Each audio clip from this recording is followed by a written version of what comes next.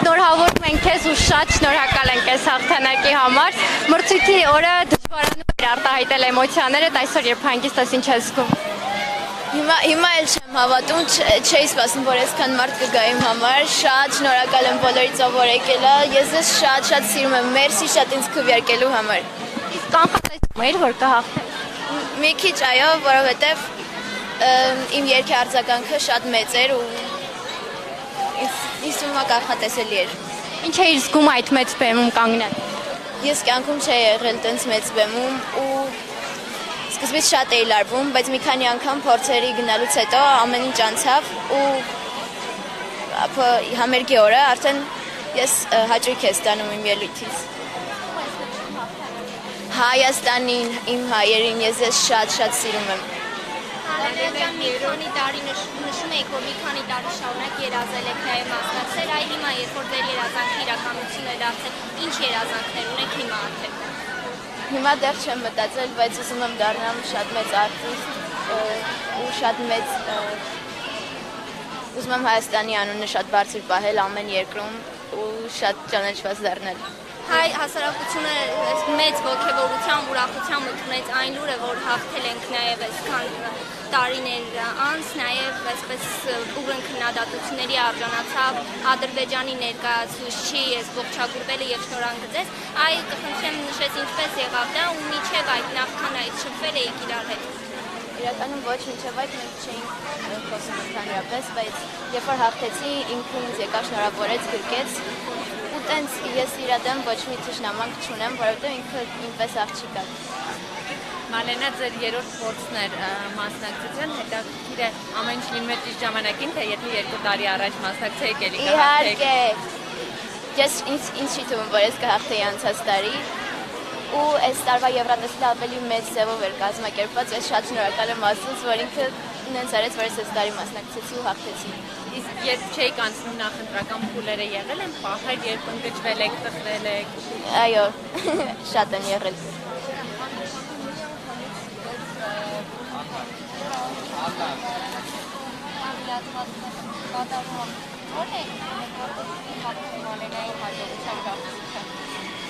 Այն մարդիկ, ովքեր ինձ աջակցում են, առանց իրենց ես չէի հաղթի հաստատ։ Ես շատ շնորհակալ եմ իրենց։ Չգիտեմ, դեռ չենք պլանավորել ոչ մի բան։ Իմ հետագա ուղին իրոք դեռ չգիտեմ։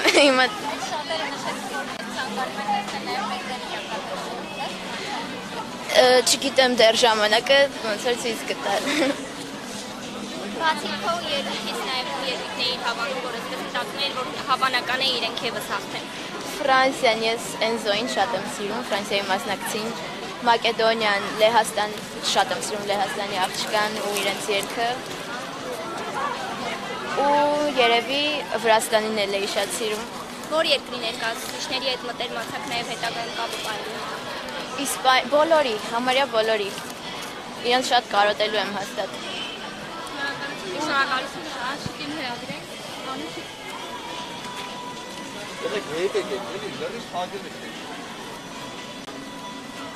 Դավիթ մեստեր։ Ահա։ Ես մտքնեմ։ Կարող եմ անգամից։ Ակարած բարը։ Okay, բայց ասեք։ Դավիթ եւ Անուշիկ, ձեզ էլ ենք շնորհում, նաեւ ձեր առաջին հաղթանակն է որպես պատվիրակության ղեկավարներ, ինչ զգացողություններ ունեք։ Շատ լավ։ Շատ երկար ենք այս ամեն ինչին ձգտել, այս հաղթանակին շատ երկար ենք ձգտել եւ սա մի մեծ ու հսկայական թիմային աշխատանքի արդյունք է։ Նախ եւ առաջ ուզում եմ իմ մեջ շնորհակալություն հայտնել Հանրային հեռուստաընկերության ողջ ստեղծագործական անձնակազմին։ Իմ շնորհակալությունը պիտի հայտնեմ Դավիթին Բադալյան, ով երգի հեղինակն է, որովհետեւ եթե չլիներ այս երգը, այս հաղթանակը միանշանակ չլինի։ Սա երգի մրցույթ է եւ երգը այնքան էր սիրվել, որ առաջինն էր բոլոր հեռուստադիտողների on-line քվեարկության արդյունքում։ Ասա։ Մալենայի ընտրությունը այս տարի արեց հեռուստաընկերությունը, նախընտրի արեց հեռուստաընկերությունը, հետաքրքիր միանշանակ եք ընտրել, թե քննարկումներ բանավեճեր ունեցել եք այս Միանշանակ ենք ընտրել Մալենային այս տարի, որ նա պետք է ներկայացնել Հայաստանը։ Գիտեք, որ 2020 թվականի ներքին ընտրությամբ նա ընտրվել էր եւ հասկանալի պատճառներով Հանրային հեռուստաընկերությունը հրաժարվեց մասնակցությունից 2020 թվականին եւ կարծում եմ սա ճակատագիր էր, Մալենան պետք է մասնակցեր եւ մենք չստացվեցինք մեր ընտրության հարցում եւ հիմա տեսնում ենք բոլորս արդյունքը, նա հասավ իր երազանքին։ Ամեն դեպքում ճիշտ է, երբ հեռուստաընկերությունը ներքին ընտրություն է անում, թե հեռուստադիտողներին է վստահում այդ ընտրությունը։ Իրականում կարծում եմ երկու տարբերակն էլ ճիշտ է։ 2020 թվականի ներքին ընտրությունը պայմանավորված էր COVID-ի համավարակով, քանի որ մեծ նախընտրական փուլ չենք կարող կազմակերպել սահմանափակումների պատճառով, այդպիսով ընտրեցինք ներքին ընտրությամբ եւ այդպես էլ այդ ճանապարհը շարունակեցինք մինչեւ 2021 թվականը։ Վերջին պահին, երբ որ այսպես սխտադրող սպասում էին, որ ինքը ով է հաղթելու, Ֆրանսիան նաև հնարավորություն ուներ, որովհետև նա ձգձգում էին այդ րոպեների ձեր զգացողությունը, ինչ էի մտածում։ Անուշիկը պետք է ասի ամենաշատը քո զգացողություններն են բան երևում։ Հա, համացանցում հիմնականում ձեր վիդեոներն տարածվել։ Անկեղծ եմ ասում, անբացատրելի զգացողություններ էին։ Այդ ճանապարհին գալուց ինքնաթիռի մեջ խոսում էինք Դավիթի հետ, ասում էինք, այդ երևի մենակ մենք կհասկանանք, ու այն մարդիկ, ովքեր կանաչ սենյակում եղել են ու գիտեն, թե ինչ է նշանակում ամեն անգամ տխուր հեռանալ այդտեղից։ Ցավոք սրտի վերջին մի քանի տարիներին տխուր ենք հեռացել։ Այդ պատճառով այս անգամ էլ ավելի, այսպես ասած, ուրախ էինք ու շատ-շատ ոգևորված ենք։ Հիմա այս պահին էլ հուզված եմ, երբ որ հիշում եմ այդ պահը, իսկապես շատ-շատ հուզված էինք ու շատ հպարտ, որ հայերին պարգևեցինք նման ուրախություն։ տարի Հայաստանում էինք ընդունելու Եվրատեսիլը, հետաքրքիր է այս առումով պատրաստ ենք, որովհետև մեկ անգամ արդեն փորձ ունենք, բայց ամեն դեպքում երկրորդ դեպքում ավելի լավ։ Միանշանակ պատրաստ ենք, եթե կհիշեք նախորդ անգամ 2011 թվականին ենք հյուրընկալել եւ դա մոտ 10 տարի առաջ էր եւ մինչ օրս շատ պատվիրակություններ, շատ երկրներ անգամ այս մրցույթի ընթացքում մինչեւ ելույթը Մալենայի մեզ մոտենում էին, ասում էին վստահ ենք, որ դուք եք հաղթելու, անհամբեր սպասում ենք, եթե նորից վերադառնալու Երևան, որովհետեւ բոլորը հիշում են Երևանի, հայերի եւ Հայաստանի հյուրընկալությունը եւ կարծում եմ սա շատ կարեւոր փաստ է։ Ինչպես գիտեք, արդեն Հանրային հեռուստաընկերությունը եւ Եվրոպական հեռարձակողների միությունը հաստատել են պաշտոնապես, որ գալիք տարի մրցույթը կլինի Երևանում։ Մենք ինքնաթիռում արդեն սկսեցինք աշխատանքները, արդեն մտածում էինք ինչպես պետք է ամբողջ շոուն լինի եւ ինչից է պետք սկսել։ Սա իրականում ահռելի աշխատանք է։ Մենք նաեւ ակնկալում ենք Եվրոպական հեռարձակողների միության հետ խոսելու արդյունքում ակնկալում ենք, որ ել ավելի երկրներ կմիանան նաեւ գալիք տարի, ավելի շատ երկրներ կմասնակցեն Եվրատեսիլին Հայաստանում եւ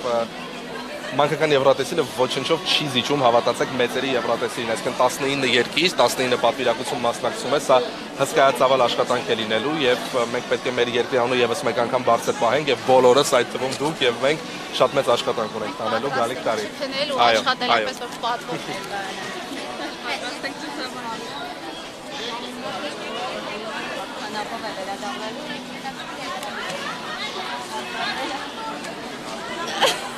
Այդ համոզվածությունները շատ մենք վստահ ենք, որովհետև արձագանքները շատ լավն են։ Մենք վստահ ենք, որ on-line քվեարկությամբ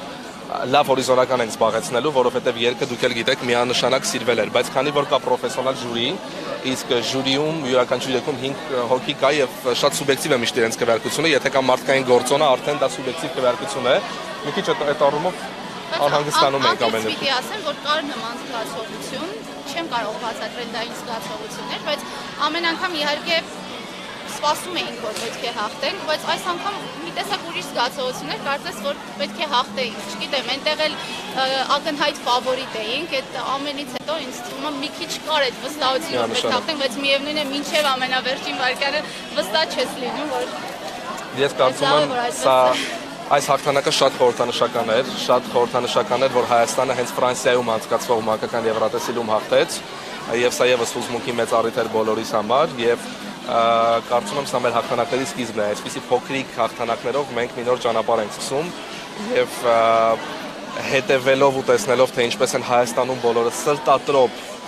դիտում Մանկական Եվրատեսիլը, մեզ հետ հավասար հուզվում, ասես բոլորը մեզ հետ այդ կանաչ սենյակում նստած էին, դա անմոռանալի զգացողություն է ու իրոք շնորհակալ ենք բոլորին, մենք գիտենք որ Հայաստանում եւս բոլորը ակտիվ քվեարկում էին ու դրա արդյունքը երևաց, սա բոլորիս հաղթանակն է։ Հասարակությունը պահանջում է Մալենային տեսնել նաև մեծերի Եվրատեսիլը։ Մենք էլ ենք պահանջում։ Ես կարծում եմ այդ օրը կգա, բայց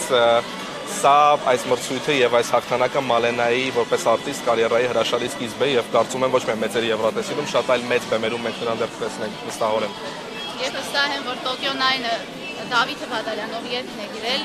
վստահ եմ, որ նա էլ դեռ շատ է քրիսելու նրա անունը իսկապես, որովհետև շատ մեծ գործ է արել,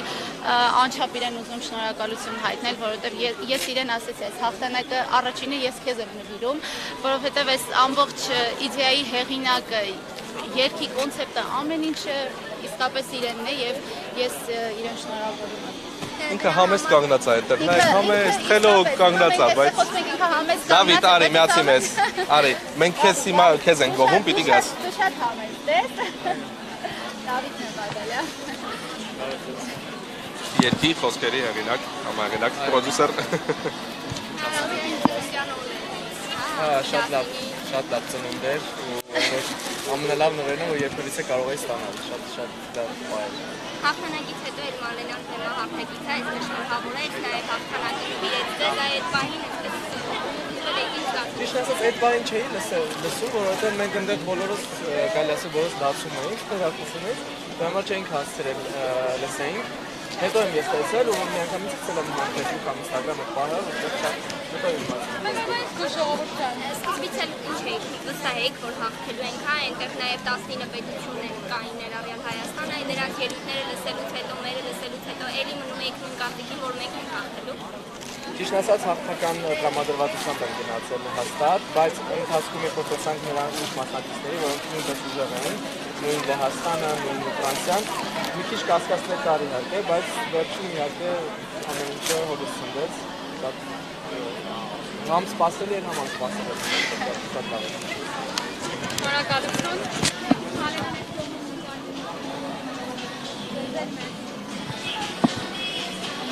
Ինչ շոկ էր լույս։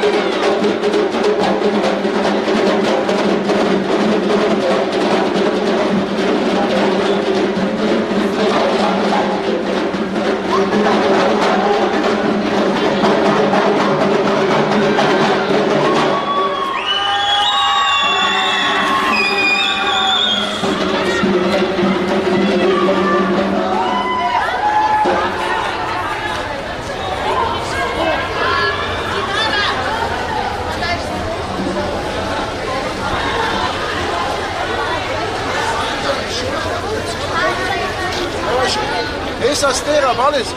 Arbi.